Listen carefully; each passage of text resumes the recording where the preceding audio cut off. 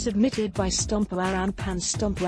Filmed a time-lapse video of Pyongyang's sunset and sunrise from May 26 to May 27, from a hotel window. Pan said he did it because he thought that it was a good idea.